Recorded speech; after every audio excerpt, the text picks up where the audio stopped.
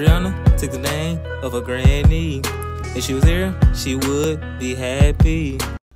Hi you guys, I'm Shanice Neal from the D.S.A family, and I'm doing a review on what I got for my birthday because my birthday is tomorrow. This is the bag that it came in. This is all the stuff that's on top of it.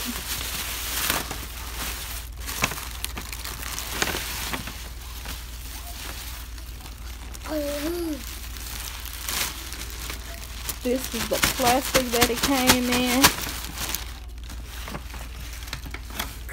Sorry you guys, I'm trying to take everything out.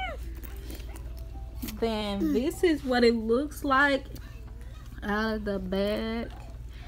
Then this is the first zipper. The first zipper got the little plastic things in it. Yeah. And then it has some more plastic thingies in there.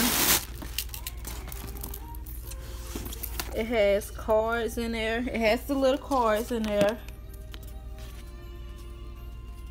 That's what it is. That one is. Then this one is like a... Hey, I got it. Stop touching it with those chips. Girl, don't mess this bag up. But this is the next thing. It had like a little book in there, and then it has the tag in there,